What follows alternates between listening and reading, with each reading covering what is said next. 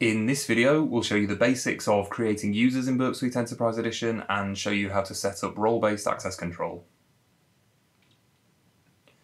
If you select Team from the top navigation menu, you can see a list of all the users, groups, and roles that have already been configured. A user can be a person who needs to log into the web interface, or you can create API users that other machines or applications can use to interact with Burp Suite Enterprise Edition. As you can see here, I've got one for my Jenkins integration, for example. We'll look at API users and integrating with CI/CD in a separate video. A role is just a collection of actions that you're allowed to perform. There are several built-in roles that you start out with, so if we look at the scan initiator role, for example, this has access to view scans, sites, issue details, and edit the schedule of a scan, and so on. A group is essentially just a mapping of users to roles. So as you can see here, there's a built-in group that corresponds to each of the roles we just saw.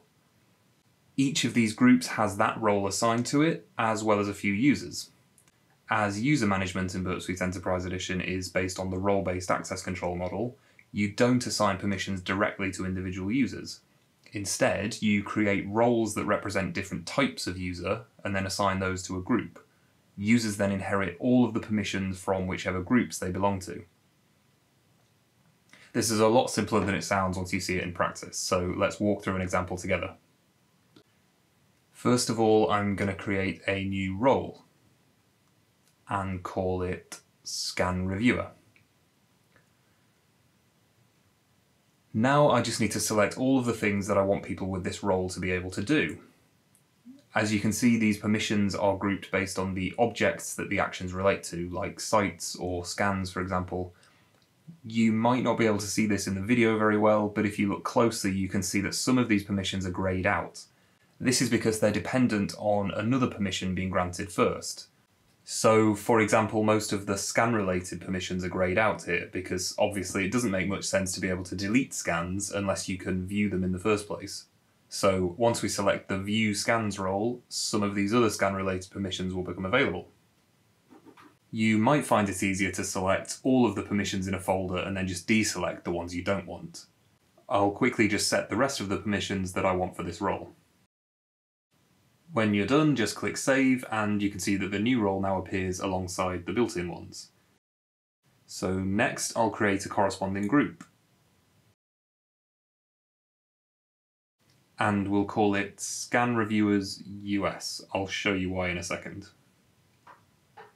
Now we can assign the role that we just created to this group. Note that you can actually assign multiple different roles to a group, but we don't need to do that for this example.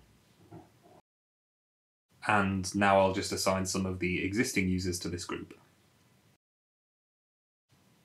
Finally, you can apply site restrictions for a group. So by default, the members of a group will be able to perform all of their permitted actions on all of the sites that you have configured. So you can choose to limit them so that they're only allowed to interact with specific sites. Just like with the permissions, you can select these individually or just select the entire folder and exclude specific sites if that's easier. For this example, I'll let members of this group work with all US-based sites only. And now we're done, so I can go ahead and save the group. So we've already added some existing users to this group, but let's create a new one as well. As you've probably already guessed, you can do this by going to the Users tab and then just clicking New User. Or alternatively, you can hover over the Team menu here and just select Add a New User. You'll then be asked to enter some basic user details.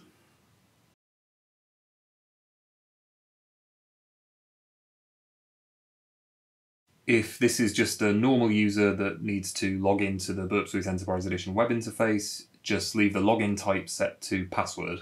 If you were creating an API user, you'd select API key here, obviously, but we'll save that for another time. Then just assign them to any relevant groups.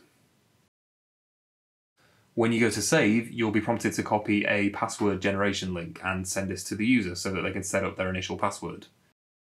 If your admin user happens to have also configured a connection to an SMTP server already, then the user will also receive an email containing this link. Finally, I just want to point out that Burp Suite Enterprise Edition also supports single sign-on using LDAP or SAML, but we'll cover this in more detail in a separate video. So that's how to get started with user management and role-based access control in Burp Suite Enterprise Edition.